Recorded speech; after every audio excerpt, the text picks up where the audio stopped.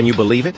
Elephants actually need pedicures. It turns out that the cuticle of an elephant's foot grows like crazy, and like human dead skin, it gets thicker and thicker. Don't underestimate the soles of the feet. Soft as jelly, QQ bouncy, relying on fat and connective tissue to support the body weighing several tons, but also cushion the impact of walking.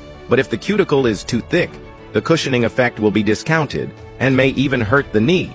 Therefore, the keeper must regularly turn into an elephant foot care division, pedicure and nail clipping one-stop service, listening to the brush friction skin rustle sound, the sense of decompression pull full. What about the elephants in the wild? Wild elephants walk 30 kilometers a day, more than your annual steps. The sole of the foot cuticle on the way to naturally wear flat, saving and environmental protection. However, the soft soles of the feet are also very fragile, and once injured, they have to be trimmed to prevent infection.